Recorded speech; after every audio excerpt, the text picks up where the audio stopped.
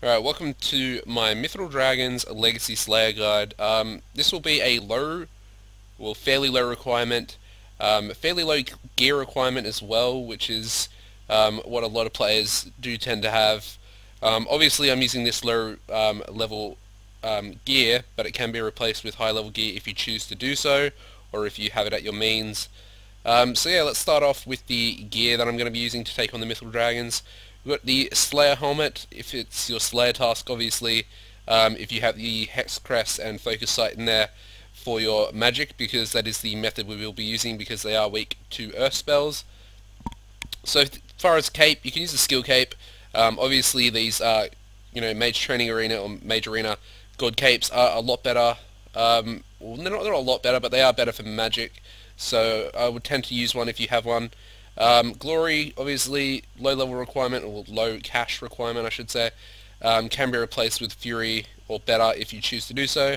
I'm using level 50 armor, just Batwing, quite simply.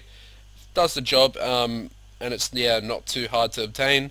I've got the Cull Necromancer's gloves, the Barrow's gloves, I've got Genodermic boots, which are extremely cheap boots for magic, and I've got a beacon ring, which is a quest item I believe, and it gives a .2 mage bonus. Inventory, I do obviously will be using the earth spells. I would probably recommend at least 70 magic for wave. I'm going to be using surge because I am 91 magic at the moment, so I can dispatch them pretty easily. So you're going to want your runes. I've gone with an extreme magic, obviously can be replaced with a super magic. I've got super antifiers, which can obviously be replaced with a normal anti-fire, sorry. As far as a weapon goes, I've got a Staff of Light, but you can really replace that with anything. If you don't have the super anti-fires, I'd probably recommend a anti-fire shield with a wand, an abyssal wand, Staff of Light, things like that. Fairly cheap, but very good. I would honestly go for a Staff of Light and maybe even just take the extra damage using a regular anti-fire. I've got a couple of prayer pots, obviously to regenerate or to replenish your prayer points. I brought a couple of food because I do have Soul Split, so I'll be able to get my health back that way. I would recommend a Bunyip Familiar or a Unicorn if you do have them. If not, then a Terror Bird, not full of food. You probably only need a full inventory of food, and that'll last you quite a decent amount of time. I'm bringing a Terror Bird simply because I'll need one to fill my inventory for this Slayer task. Anyway, means of getting there, you are going to want to have a games necklace. So if you do not have these ferocious rings from Kuridil's Slayer dungeon, which basically teleport you right there, you are going to want to use your games necklace, teleport to Barbarian Outpost. Obviously do not have your familiar open yet, because you will have to dismiss it before you go into this whirlpool. Obviously to get into the whirlpool you need the Barbarian training. I think it's like the level 2 or level 3 or something like that. It's fairly easy to get, and I remember doing it a long time ago, and it was a pain in the ass, but yeah, it has to be done, I guess. So once we're on here, you want to quickly jump in the whirlpool. The Barbarian training is over there somewhere, in the hut over there. So yeah, that's if you haven't done it. So simply jump down, and once you go down here, this is actually the level that the Myth Dragons are on. They're on this level further over here, southeast, but you're going to want to go down these steps, fairly straightforward, walk over here, follow this wall along a little bit, and go up this staircase right here.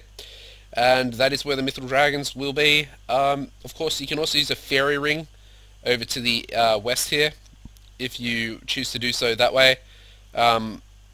I don't actually have the quest done for that. There it is right there, over near the water fiends here. So if you've done that quest, I think you have to repair it first, and then you can actually use it, because it's not one of the default ones.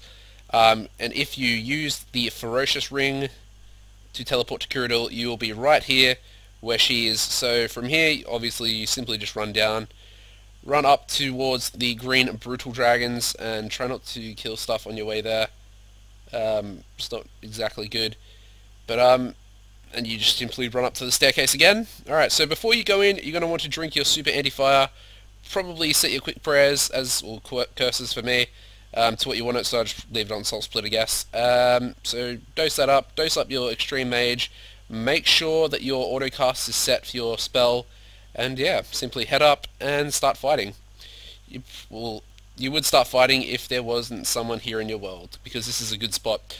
So I'm going to join you back in 1 second when I hop worlds, and we'll have a look at this spot. Alright, so I've changed worlds, and we'll head up now, and as you can see, you are going to want to stay out of their melee range, which is about 1 square, obviously. So once you're out of their melee range, they will obviously hurt you. I mean, if you bring a bunyip, you should be alright with a little bit of food in your inventory as well. When I get low, I'm just going to obviously flick on my Soul Split for a while. You are going to want to try and stay out of the range of this other one over here, which I haven't done so, but if you simply stand over here, it can't actually attack you, so it's quite beneficial. And yeah, that's basically it for the guide. You're going to want to just kill between these two. So obviously once you kill this one, pick up the loot, head over, kill that one, and by the time you finish killing that one, this one will already be spawned again.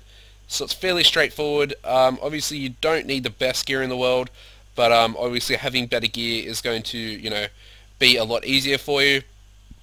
If this guide's helped you guys, please give the video a like rating, and head over to my Slayer guide for Legacy playlist, and check out some more there if you ever need help again with any of your tasks. And yeah, basically I just pick up the dragon bones and bank them, and it's a fairly decent task. Obviously you can potentially get the what do you call it, Dragon Full Helm, so it's pretty beneficial. And yeah, you can make what, 6 mil out of it if you really are able to get one. So yeah, very good task, very good experience as well, especially for magic. People find magic quite hard to train on Legacy, but it is extremely strong. And yeah, goodbye guys.